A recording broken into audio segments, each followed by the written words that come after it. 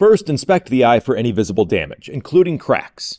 If cracks or damage are visible, the trailer or dolly must be taken out of service until the eye is replaced.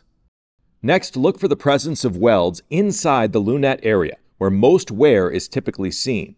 The presence of welds inside this lunette area results in an immediate out-of-service violation. Supply air to the drawbar eye and make sure there are no gaps in the contact point between the eye and the pintle horn. Also, check to ensure the shoe fits snugly against the horn and inspect the pushrod and shoe for any damage.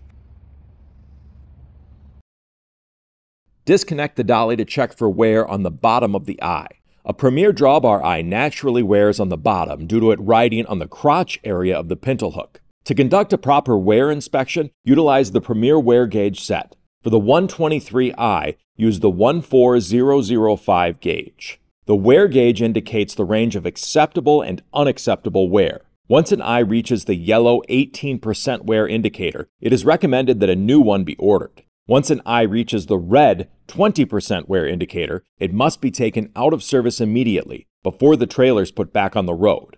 Always rotate the gauge 360 degrees when checking for out-of-service criteria. To perform routine maintenance, regularly inspect for any buildup of grease on the drawbar eye.